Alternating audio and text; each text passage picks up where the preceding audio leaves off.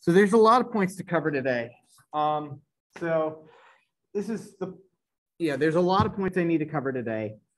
Or we're going to go and talk about a range of subjects. We're going to talk about sociology. We're going to talk about history. We're going to talk about mathematics and computer science. We are going to talk, and that's one I really love. We can basically tie things together. Just a heads up to anybody to everybody here that we are going to be talking about. This is where basically, if I were to put a trigger warning on stuff, I'd say yes, because it's pretty much everything. Because the Nazis left no stone unturned when it came to depredations of human dignity. So just be aware of that. So now our focus today is this paper, Navigation in a Small World. Okay, which is that basically, this is one of my favorite papers and it's worthwhile. If you are interested in doing graduate work, this is possibly a paper I would recommend reading because it is 1 page long. It's amazing when you can get papers that long. This piece of brilliance, which has been heavily cited, was written by John Kleinberg, who's a professor at Cornell. And this is talking about navigating and routing in a small world. Okay, and we don't really talk, and what's interesting is that basically the very first citation he gives here is not a computer science paper. It is the small world phenomena, which is the principle that most of us are linked by short chains of acquaintances, was first a bit instigated as a question in sociology. Okay. And that citation is for Milgram, S in Psychology Today, 1, pages 61 to 67. So this is the rabbit hole of this paper. Because if you decide to go and look up this paper, you will, or the author, you get into a rabbit hole. So who was Stanley Milgram? Any takers on that one? It is one of the more important names to know in psychology. So it's worthwhile to know who Stanley Milgram is because of him. And very few things I believe are coincidences personally. At the same time, I believe a lot of stuff just happens and really isn't that consequential, but things just do kind of connect it with each other. Stanley Milgram is part of the reason why we have IRBs.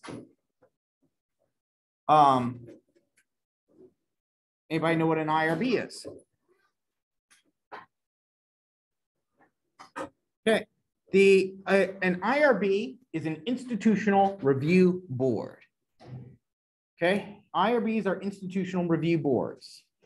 And they were set up and they kind of got their start in 1974 after Health and Human Services basically had a report that basically said that we need to that basically experimentation on humans needs to be balanced by 3 factors. Not that it's wrong, but that basically when done correctly, it has to balance 3 factors. It needs to address beneficence, respect of personhood, and justice. So respect of personhood. The idea here is that when you do experiments on people, you respect people as autonomous people. And that if they cannot, basically that people are respected as people who can make decisions for themselves, okay?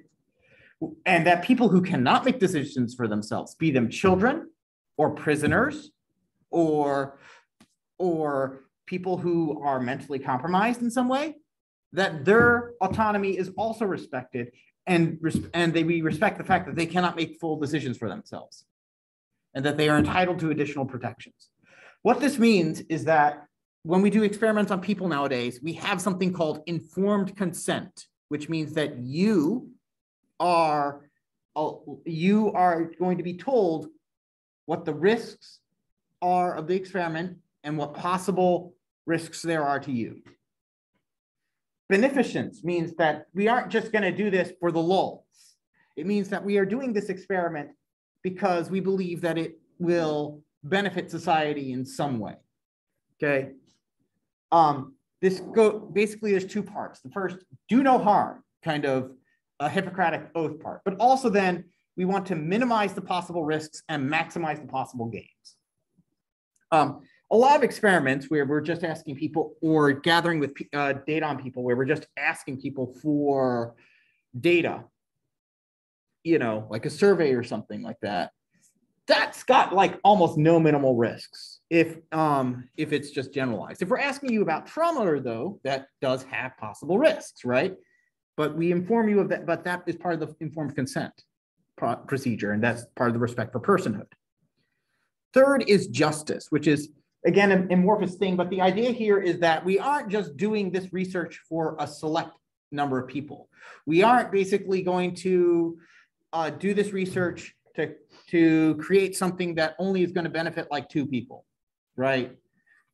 This isn't just some mad scientist project to basically, mad scientist supervillain project that's basically going to benefit his wife and his obsession, all Mr. Freeze. This is something that basically will benefit, benefit people in general, and is going to be, benefit society as a whole. These kind of things are intrinsically linked, I feel, with, democratic values. But the reason we have this is because as humans, we kind of messed up in this whole process. Milgram was part of that, but not as on a big scale.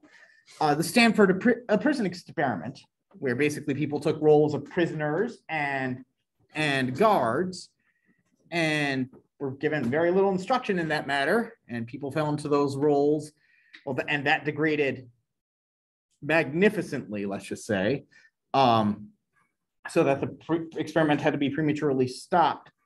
Those are 2 of the things that we've done here in the US, but there were other reasons, namely the Nazi human experimentation that occurred during the Holocaust and World War II.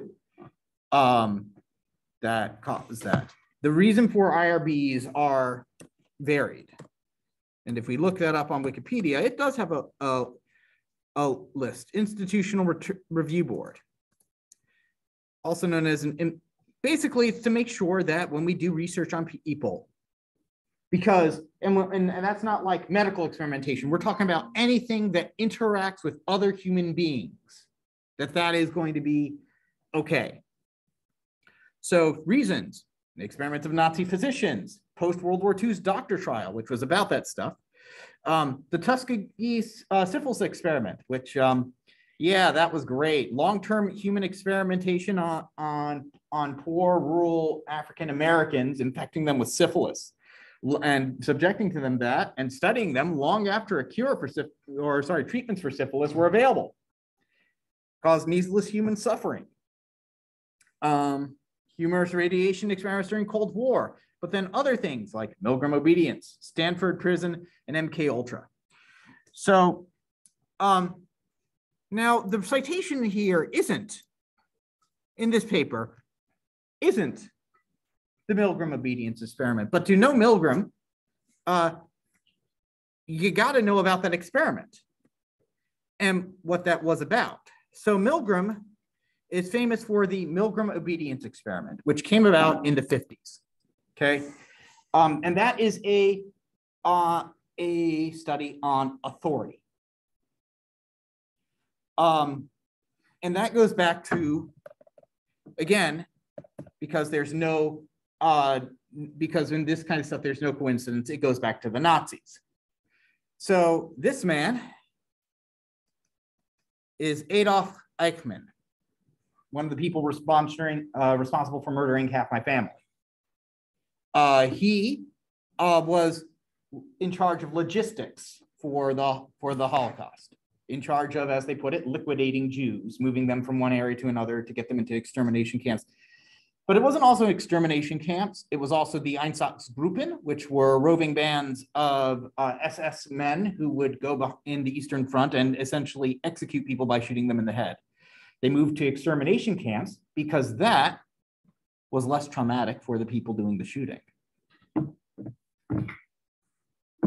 as part of the reason. And if you want a full history of Nazi Germany, I recommend you read Richard J. Evans' Third Reich trilogy, which is meant for that general introduction into Nazi Germany. Now, what happened is that most, at the end of World War II, most Nazi war criminals were captured, but many escaped through what were called rat lines. Many escaped to Argentina. Not really sure why Argentina, but I think that's because there was a strong German population already present there. But many of them escaped to Argentina. Adolf Eichmann was one of them, using some Nazi sympathizers who were members of the Catholic Church there to move him around.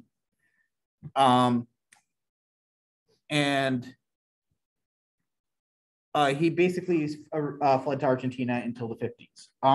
Now, what happened? He changed his name, but he, when the rest of his family went to meet him, he did well. Despite being very good at logistics and organization, he really wasn't that smart of a man, because while he changed his name, he didn't change his kids' names. What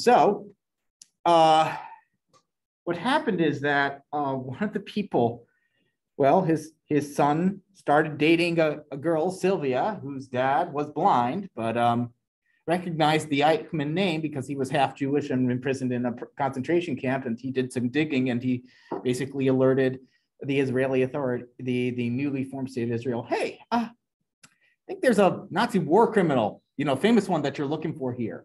And it actually took a rather amount of kicking in the ear to get them to come and check that out. But a blind man basically investigated this because his daughter was dating the son of this war criminal. It's a fascinating story. Now, at that point, Israel had a choice, which was to extradite him or to ask for, or just abduct him. Extradite meaning basically ask the country of Argentina to please, arrest this guy and hand him over. And they chose the latter because with the case of Joseph Mengele, who is known as the Angel of Death, he escaped when Germany tried to extradite, when Western Germany tried to extradite Mengele. Mengele died evading capture. He died of drowning, I think, after having a stroke or something. Anyway, long story short, so anyway, after that, Israel was like, well, this is going to piss off Argentina. But they're a hemisphere away, so they sent in Mossad agents and captured this guy and brought him to trial in the 60s. During that time, he did not deny the Holocaust or his role in organizing it, but claimed he was just simply following orders in a totalitarian system. He was found guilty on all the charges he was done, and he was the second and final person who's been executed in Israel, giving Israel has executed 2 people, the first of which was proven innocent after the fact. So that kind of shows, yeah, turns out the guy was not as treasonous as they thought he was. So anyway, we can get into a whole side discussion about capital punishment at some point and the issue of not correcting this. But honestly, I don't feel too bad when it comes to people like Eichmann. Anyway, it was very widely followed in the media because it was televised. And one of the people who watched it was Stanley Milgram. 3 months after the start of the trial, he began this experiment, which is that he kind of wanted to know, could it be that that all of his accomplices in the Holocaust were just following orders? Could we call them accomplices? Well, or was there something specifically rotten about the German people? Of course, condemning entire people like that, but I mean, he asked the question. But the idea here is that do people just follow orders? And so let's see. That is not that. So let's go ahead and see where we can Milgram authority, and we can find that out his results here. Milgram authority experiment because I was reviewing it this morning, and I actually decided to go and read the paper. Always a dangerous thing to do. Here we go. Original paper. No, not the original paper. That's just simply a. I had it on my phone. Why can't I find it here? Which is sort by date. Can we sort by the other way of date, please? I want the oldest possible paper, not the newest.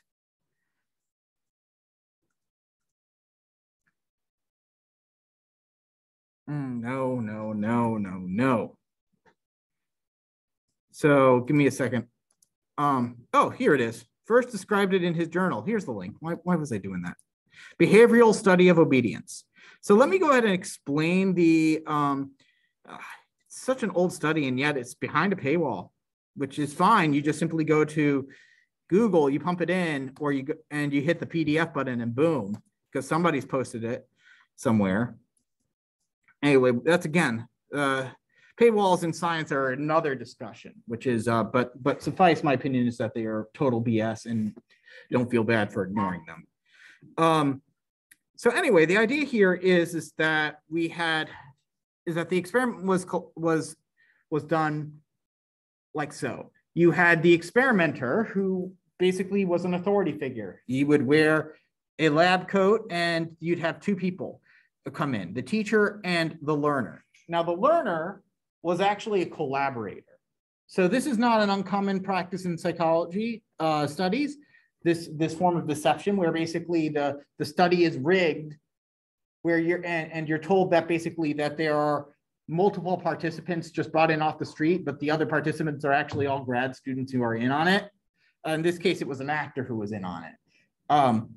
And basically pulling a name out of a hat, you pull a name out of the hat to figure out whose role it is. So it was, in your mind, equally likely which chair you'd be in, but really it was, that's just performance. That's just theater to get you into the idea here. Now, the idea here is that you, as the teacher, what you're going to do is that you are separated into different rooms. And the idea here is that this guy's going to answer multiple choice questions. The learner's going to answer multiple choice questions. And when he gets them wrong, he'll receive a shock. And as he gets them wrong, and the teacher is the one who delivers the shock. And as it gets wrong, and as the shocks go up, people, the shock will increase in value. Okay. So the volts range from 15 to 450 would go up in 15 volt increments. Basically, it's learning word pairs is kind of the idea. It's it's like a memory experiment. And the idea here is that basically when the teacher wanted to halt the experimenter was given specific instructions as what to say. They were to say, please continue or please go on, or the experiment requires that you continue. It is absolutely essential that you continue. You have no choice, you must go on. And these are escalating. If all 4 prods to continue are if the prods are not accepted, then the experiment is halted only then. So the results, let's say they are some of the most depressing of in human history.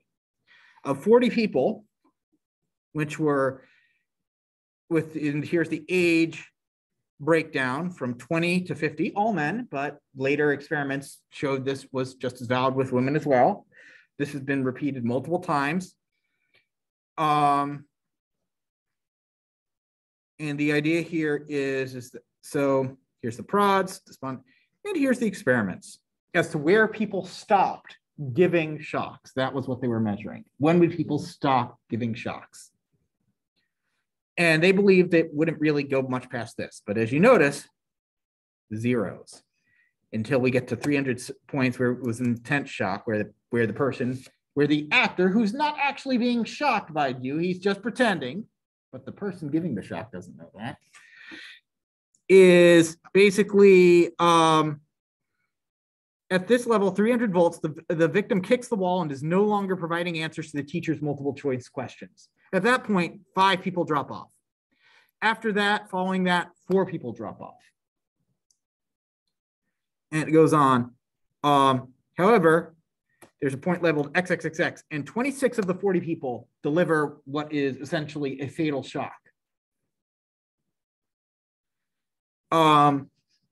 Of the note here, and that's, the majority, 26 out of 40. Some people who are saying, well, he's trying to communicate, he's knocking. Well, it's not fair to shock the guy. These are terrific volts. I don't think this is very humane. Oh, I can't go on with this. No, this isn't right. This is a hell of an experiment. There's a guy suffering there. No, I don't want to go on. This is crazy. Another person saying, he's banging in there. I'm going to chicken out. I'd like to continue, but I can't do that to a man. I'm sorry, I can't do that to a man. It will hurt his heart. You take your check. No, really, I couldn't do it.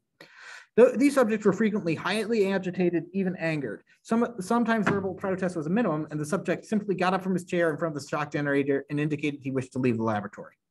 Of the 40 subjects, 26 obeyed orders that the experimenter, but to the end, proceeding to punish the victim until they reached the most potent shock available on the shock generator. At that point, the experiment stops. So yeah, it was surprising because none of the experimenters thought that would go this far. But even afterwards, after the stop, many obedient subjects appeared heavy sighs of release, mopped their brows, rubbed their fingers over their eyes, or nervously fumbled cigarettes. Some shook their heads, apparently in regret. Some subjects remained calm throughout the experiment and only received minimal signs of tension from beginning to end. So the idea here is that, and now this basically sent ripples through everything. Now, there is basically whether or not this is applicable to the Holocaust, because, this is a person you're shocking, a person you never really met versus a person you might hate. And whether or not it's valid, but there's basically a whole lot of different discussions as to whether being more authoritative matters. Yes? Were they able to interview the participants after the experiment concluded? I don't know. I mean, I don't think so. But I don't know. That would have been interesting. I mean, there is kind of, the participants were, that's how you got those quotes from the participants, but the people being shocked, I don't know what kind of but there's a lot of been reproductions of this, a lot of replications of this, because people want to see this. Like in 2009, they were able to get approval from IRB by modifying several of the experimental protocols to make it okay for actual ethics, because you think you killed somebody, that might traumatize you for like life or something. And in addition, half the replication participants were female, and the rates of obedience were virtually identical to the male. They also include a condition where the participants first saw another participant refuse to continue. However, the participants in this condition obeyed at the same rate as the ones in the base condition. It is kind of crazy that basically that people will just go with the flow.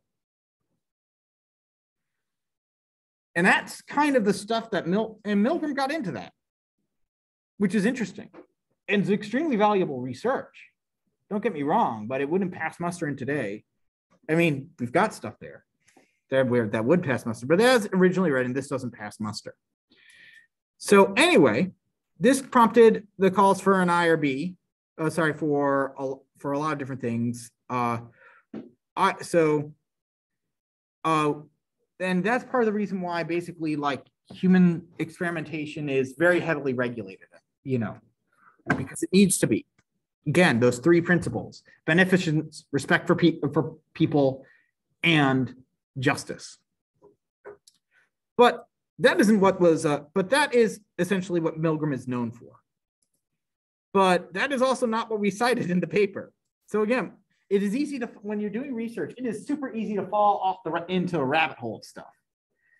And it's important to fall off that rabbit hole sometimes so you can learn about things like this first link, which is Milgram's other experiment, which is on small world networks, which is the idea here in small world networks. So small world networks are graphs, and we've got a couple of different kind of graphs over here. Come on, I want a full-size image. Oh, okay, there we go. So we have a couple, we've got this hard to see, this bit of a blurry thing, but we've got 3 different kind of graphs that have been generated here. Random graphs, small world graphs, and scale-free graphs. Scale-free graphs are actually quite interesting. This is what we would see with the internet, with the internet. So essentially that you have a lot of nodes that have a huge number of connections. A scale-free network is one that follows this power law distribution. So you have a lot of nodes who have one connection, but you have a couple of like super connectors right here. And that's the way like a lot of communication networks work, like in the internet. So important kind of thing. The small world network, it resembles a random, but it's a bit more structured. And it is exactly what the kind, and if you are thinking of what it means to be a small world, then you are exactly correct. Because it is exactly the Kevin Bacon network. It is the network that allows you to say that this person is, 6 degrees from Kevin Bacon. So the small world experiment done by Milgram did not involve traumatizing people. It instead involved, so let's see. Small world problems in psychology today, journal articles. So that one involved basically what happened is that they wanted to see what kind of connections humans. This was more sociology than psychology. So the goal of the experiment was to measure how interconnected people were. So the idea here is that they recruited people in Kansas and they sent them instructions with a bunch of prepaid envelopes and said, hey, do you know this person? After they've recruited them, they said, do you know this person? If you know this person, who is a stockbroker in Boston, it turns out, if you know this stockbroker in Boston, please, write down his address and mail it to him directly. If you do not, please forward this mail and these instructions to the person you think is who is most likely to know this person. So think about this, like for a second. How would you send if there's this person you need to get mail to in Korea, South Korea, real Korea? Okay, how would you send some mail to them? Well, do you know this person? If not, do you happen to know anybody in Korea? It's not impossible. A lot of students have done exchange programs in Korea, or are from Korea, or know people, or more likely know a person who's been to Korea at some point in their life. So you'd probably forward that mail to them. And this is a similar kind of thing, right?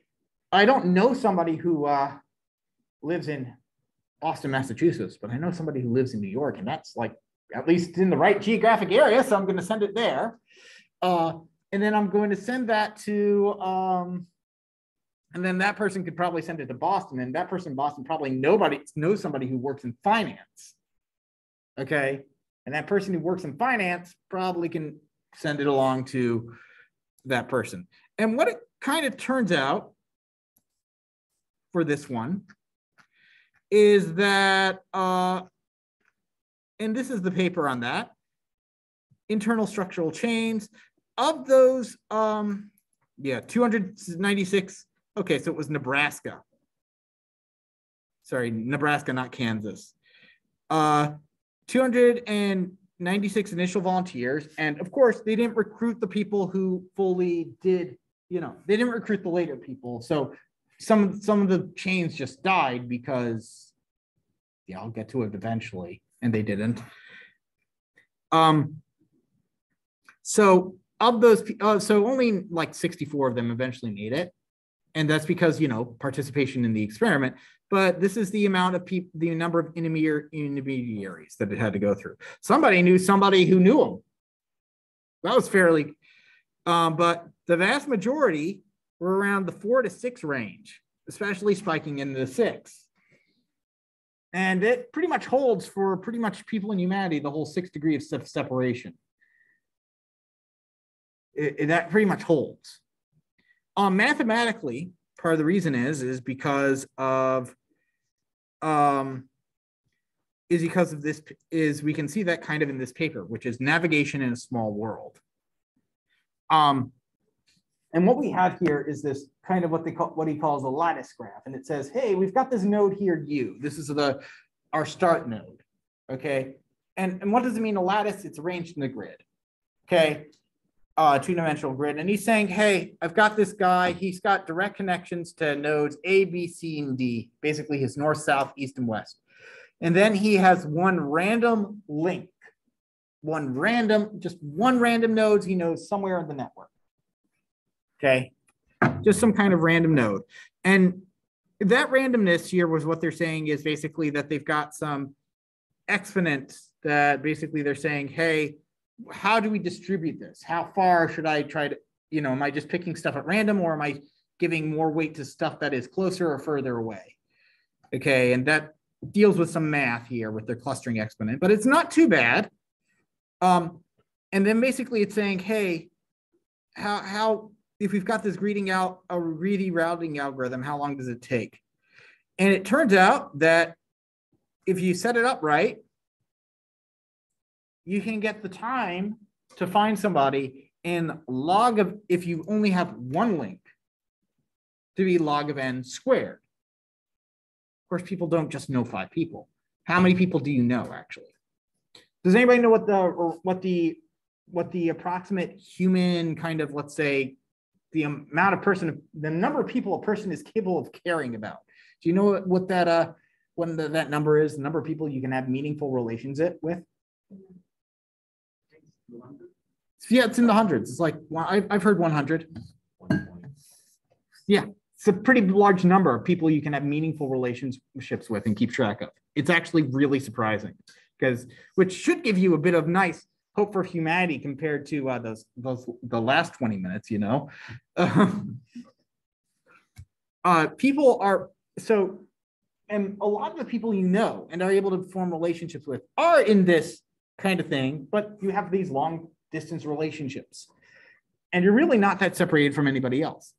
And we see that with, and so when we talk about, you know, small world networks, we sometimes talk a lot about like, you know, again, all these kind of, with graphs, we're typically modeling like communication networks, but what's wonderful about networks and graphs is that they model relationships between people, and scale-free and small world networks are one of those that model relationships between people.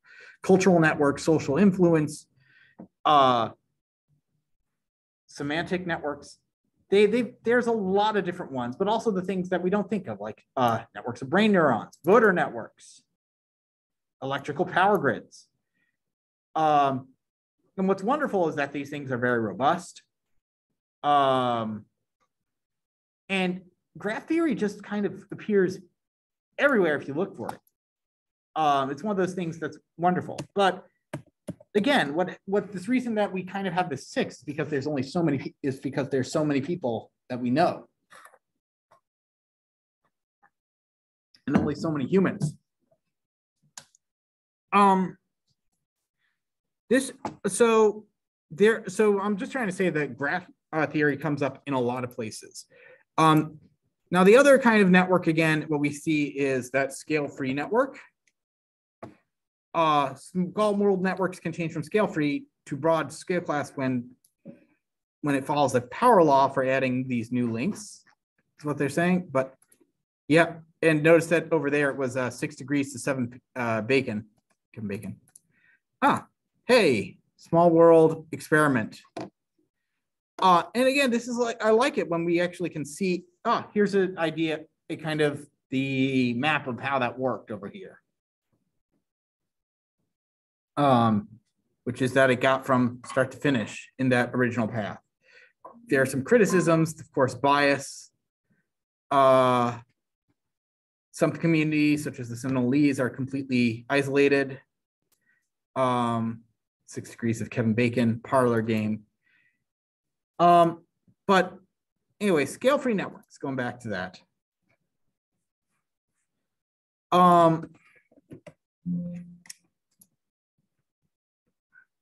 Where did I have that tab? Ah, scale-free network, there we are. So scale-free network follows a power law distribution. That means that the number of edges basically for each node follow this distribution. So most nodes will have like 1 edge, and some will have 2, and less of those will have 3. And it kind of, and only a very few will have a lot of edges. Think of it like that person you know who seems to know everybody. Everybody seems to have that one friend that every other friend knows, and you're not sure how your friends know this person. All right, so kind of this drawing over here, this is another type of network besides the small world network, right? And small world networks are basically have these random jumps between people. And this random network, people are just connected to who's ever close to them. Scale-free networks have these big hubs that everybody communicates through. Okay.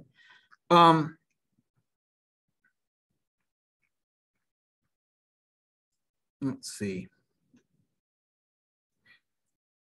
I mean, this kind of picture of the internet, this partial picture of the internet, that's a scale-free network. It's hard to see, but you do see that basically there are these stars here that have an inordinate amount of connections. So graph theory, again, occurs everywhere. And as I mentioned, like graph theory, if you watch my videos, graph theory occurred when you had, kind of that origin of mathematical stuff is the bridges of Königsberg, that puzzle of how can we figure out how to go across these bridges. But again, it's kind of amazing that this kind of stuff is all about human relationships. The last kind of graph I want to talk about, or kind of graph related thing, is something that I worked on personally, which are Voronoi diagrams, which sound really complicated, but as soon as you see them, they become extremely easy to understand. This is a Voronoi tessellation. It's a 2D plane, and each of these points, and basically what's going on here is that each of these, the region the entire space gets colored. The way it gets colored is that everything that's closest to one point has the same color. So all of the space that is closest to this dot over here is colored red. And notice that basically as the points get closer to the yellow point, to this point, it's colored a different color. So basically it's a way of shading things based off of points. We see this a lot in nature. The idea here where we just have these central points and things just fill in and kind of bubble out evenly. And of course you can change your distance metric, right? This is Euclidean distance, which is what we typically think of distance. Your two-dimensional kind of distance. And then there's Manhattan distance, right? Which is, where diagonal doesn't exist, right? In Manhattan.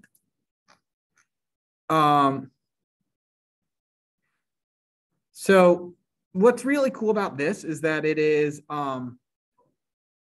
that the dual graph or Voronoi triangulation corresponds to the Delaunay triangulation. What in the world? Dual graph is basically that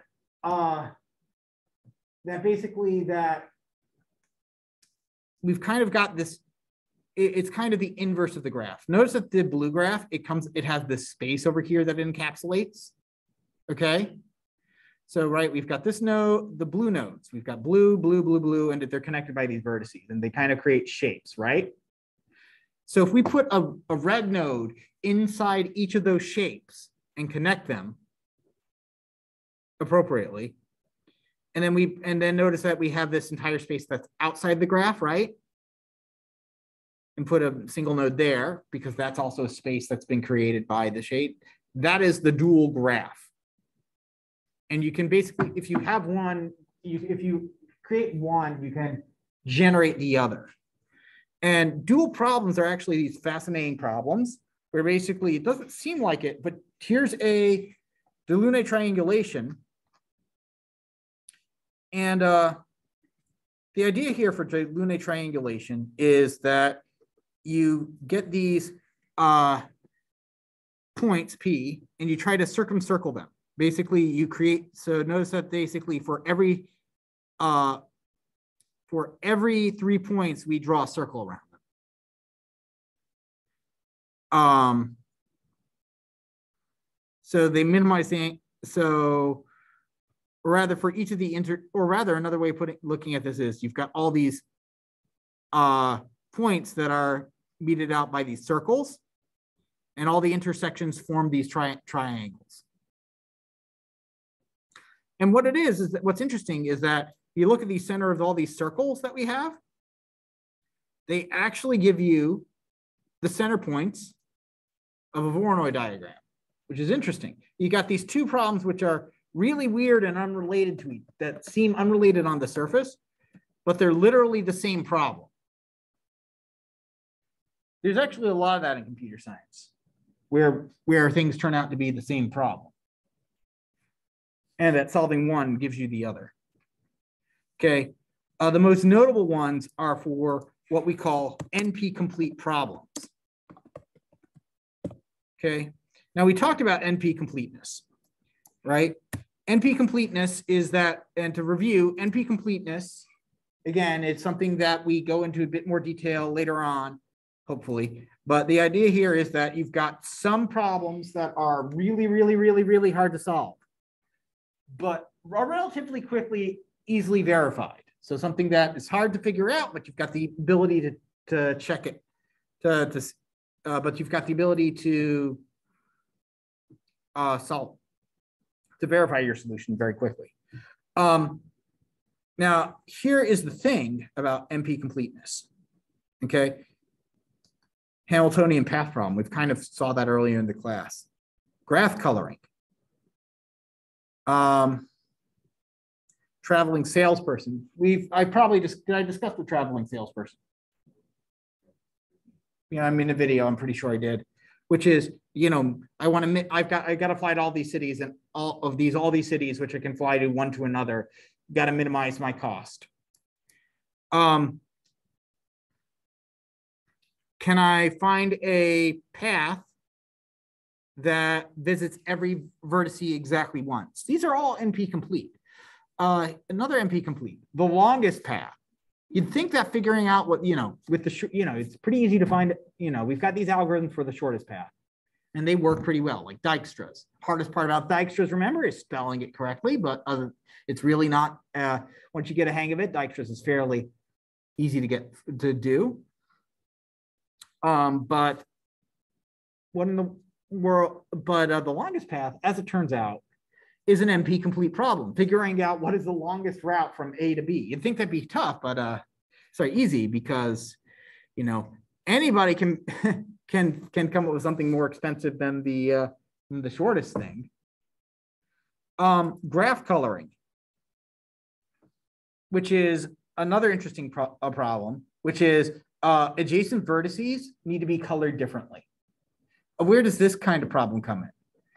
This comes in with maps a lot, right? When you're trying to do a classical map, you don't want countries that are next to each other to be the same color, right?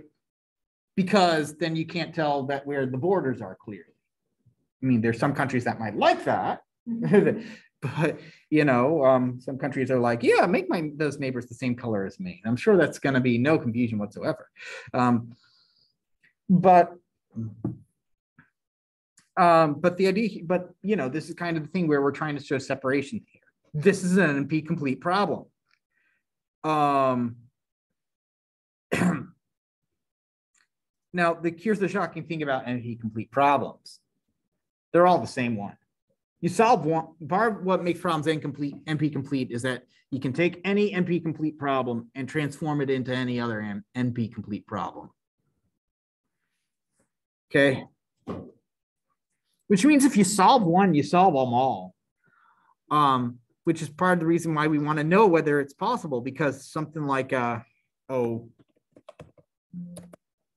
factorization,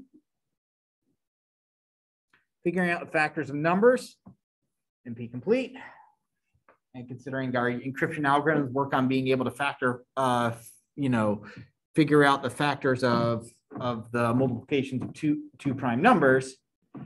It's pretty important that this is hard to do. But they're all the same problem. And that's kind of amazing that like you've got all these problems that are the same. So whenever you find something that you aren't sure is a problem that you can solve, see if it is, something that can be if there's something that's similar that can't be transformed. Also, don't just, don't stop looking at problems or learning about stuff, because you never know when you might find something that's applicable. There's a lot of cross-pollination between sciences today. You've got a paper from psychology by an author whose main contribution is the fact that he's got a paper on human obedience. That is part of the reason that we have IRBs. That one of his side papers was a sociology paper that's now a fundamental tenet of graph theory. Pretty crazy connections there.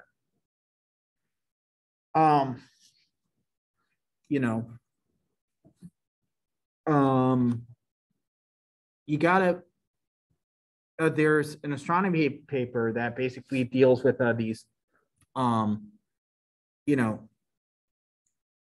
I was doing graduate work with Fourier transformations, I was basically told, Fourier transformations, in order to figure out the periodicity of something, you need these, you need this evenly division events or evenly observed events.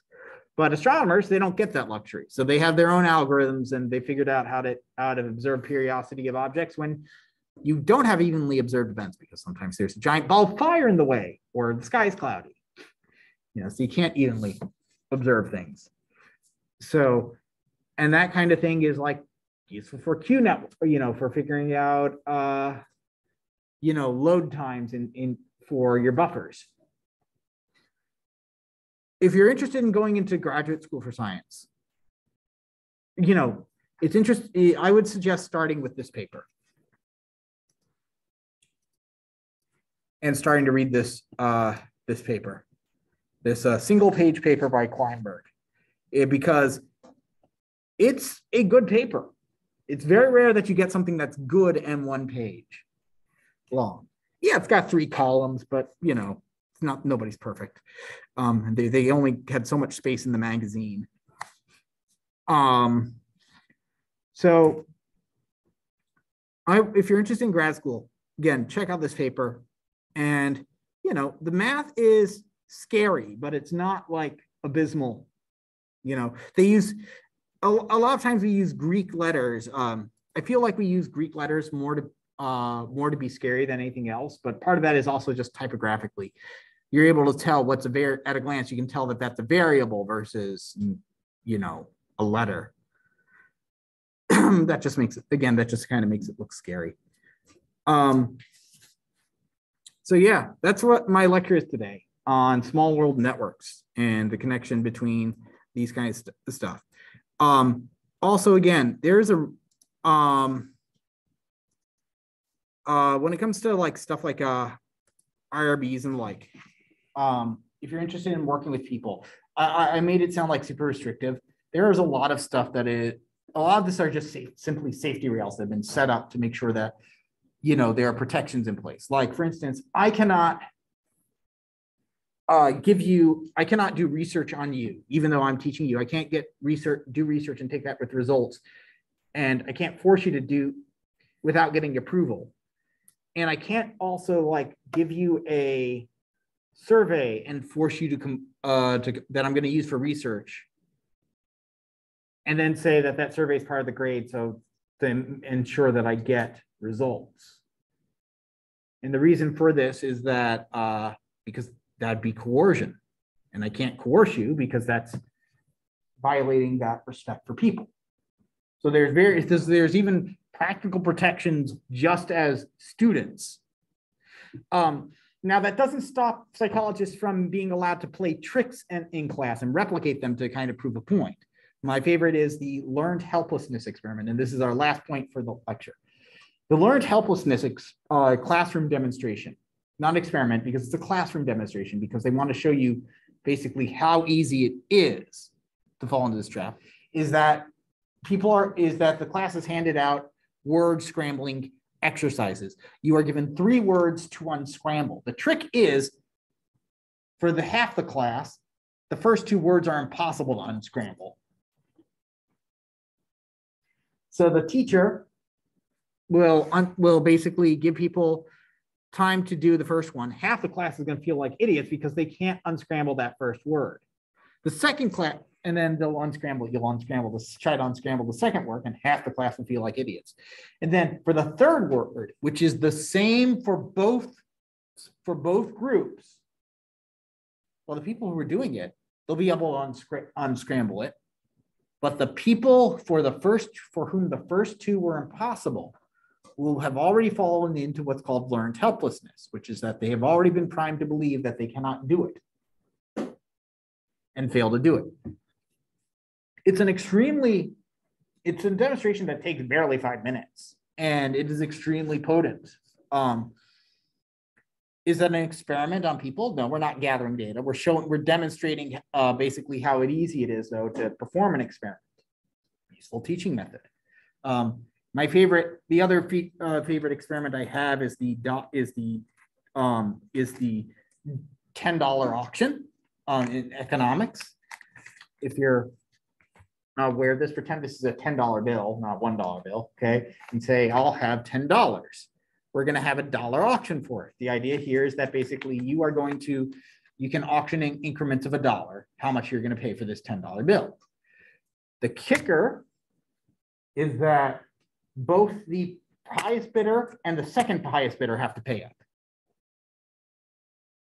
So you're like, I want $1.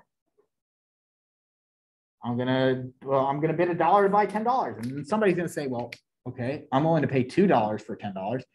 Then $3. Oh, well, no, I want 3. And then as you get closer to 10, you realize the trap, which is that the person who bid $9, the person who bid $8, well, he's outbid by the person who's willing to pay $9 to get $1 profit. The person who bid 8 realized, wait, that rule that says the second highest person has to pay, I'm out $8 now. So now I have to bid $10 to get a $10 bill. So I don't take a net loss. And now that person at $9 realizes, wait a second, I have to pay $11 now. So I don't take a net loss. So I can take a net loss of $1 versus a net loss of $8. And you can kind of see people just realize they've hit. I saw this done in a class once. It was fantastic. You can see the students realize, oh God, I've just fallen into a trap kind of idea. And the instructor, of course, will call it off because otherwise it'd be unethical. But those kind of things aren't experiments on the class, not in the data collecting experiment. Those are demonstrations and useful learning techniques that stick with you. I wasn't even in the class. I was literally walking with my best friend past the hallway, and because we were co-teaching, and we passed that, and we saw one of the econ professors do it, and we just stuck our heads in, and he's like, yeah, "Can I help you?" And like, "No, we're just watching." I'm like, "No, we're just watching. This is amusing every time." And the students still fell for it. So, so yeah, that's my lecture for today.